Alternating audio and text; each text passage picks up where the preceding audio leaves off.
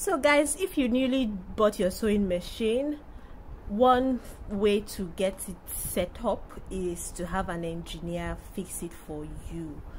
It's easy and it will save you a lot of stress. How can you get an engineer? You can go to a local tailoring shop around where you live and ask for their contact, the contact of their engineers. Just find a way to get someone who can fix your sewing machine for you. They are always around to help. You get them and they will show you everything you need to know about, you know, fixing this rope, because it can be a little tricky. But if you don't have if you don't know anyone, I can explain how I did mine. So this is an elastic. This one has already become really slack, but you can try to measure like a 30 to 40 inch elastic rope. Just try it out. A 30 to 40 elastic rope, like a white elastic, and then pass it through these 2 points here. Okay, once you've done that, the next thing you will do is to go down below the compartment of your sewing machine. So this is the compartment of your sewing machine underneath, where the rope is going to be passed down from the upper part. Okay, now what you want to do is then tie the rope like so.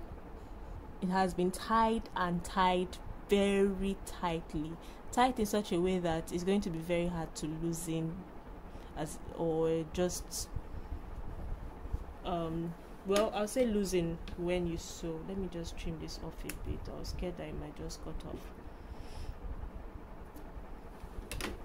Tight in such a way that it's not going to be it's not going to be easy to loosen. This is pretty tight. Now when you are passing this rope, ensure that it goes under, it passes under this groove.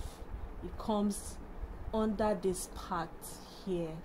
Let it not go any other way but under this part. Can you see? Just underneath this part here, and pass it, and then you can then tie it this way. Also ensure that this one coming from this other part of the upper compartment enters this little hole in here. Please, you must follow these instructions to get it right. The first hole coming from your left, from this side, must pass this hole, pass through this hole, and then the other rope coming from the other side must pass under this part here for you to get it, and then you can now tie it very tightly.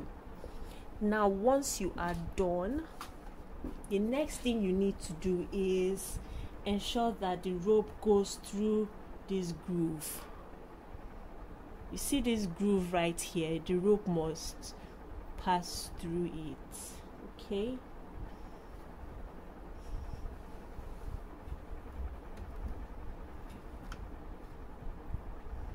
just ensure that it is done that way, or better still, come up towards the machine, upwards.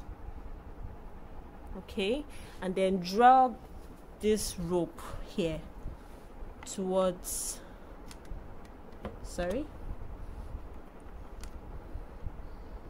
draw it and let it get past this wheel. Let it just stay around here. Note that it must be, my camera is a little shaky. It must stay in here. Okay, let it just stay in here. That's a good place for it to be. Okay, then when you are done, come down to the lower compartment. I'm filming this myself. Come down to the lower compartment here after you must have tied it, right? And then try to fix it around the groove. You'll notice a little bit of tension, like it's a little tight. It's okay. If it's too loose, it's not good. Just ensure that it's tight enough so that your machine can easily sew. If it's too loose, it's a problem. You won't be able to stitch. Your machine will not be able to move. The hand wheel will not be powered to roll. So ensure that there's a little bit of tension and that it's pretty firm and tight, and then just drag it around the groove so that it stays inside the groove. Okay, it must stay inside the groove. This is a little tricky, I would say. If you can't do this, try to get someone to help you. I hope this video has helped, and then in the next video I'll be showing you how to fix your motor. Okay, the motor will be used to sew with the light, an electric motor. So rather than use this manually, I'll show you how to use the electric motor in the next video.